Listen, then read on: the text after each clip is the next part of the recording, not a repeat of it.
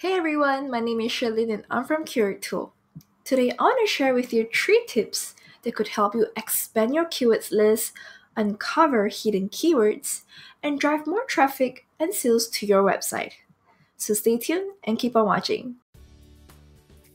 Now, the first feature that I'll be sharing with you is using wildcards.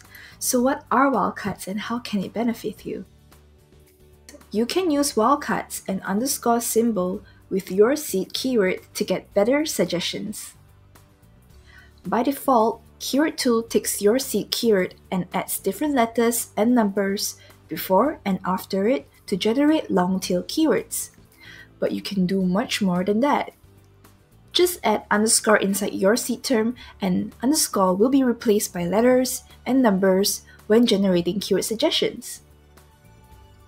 For example, if you're writing an article about the best things in London, you can easily input best underscore London as your search term to find relevant keywords. Now, by default, your keywords listings will be based on its search volume from high to low. So you can actually target keywords and find relevant keywords based on its search volume, or you can actually use the trend button right here to find the highest trending topics that are relevant at the moment. Now, the second tip that I'll be sharing with you is actually using synonyms. If you're running low on ideas, you can actually use synonyms or related keyword to replace your initial seed keyword. For example, if you found over 500 keyword suggestions based on the search term cheap bags, you can try using keywords like discount bags or bag sales and potentially find more keywords.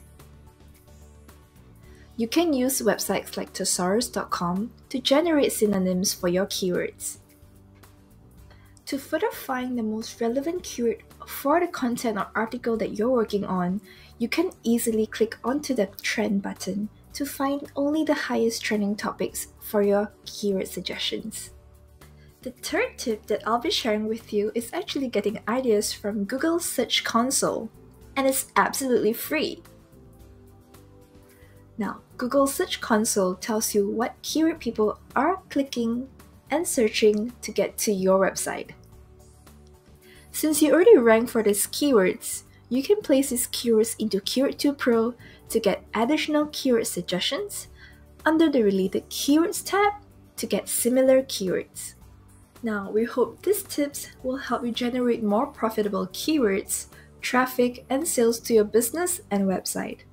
We thank you so much for watching, and if you have any other questions, please feel free to drop us an email and we'll be happy to help. I'll see you soon.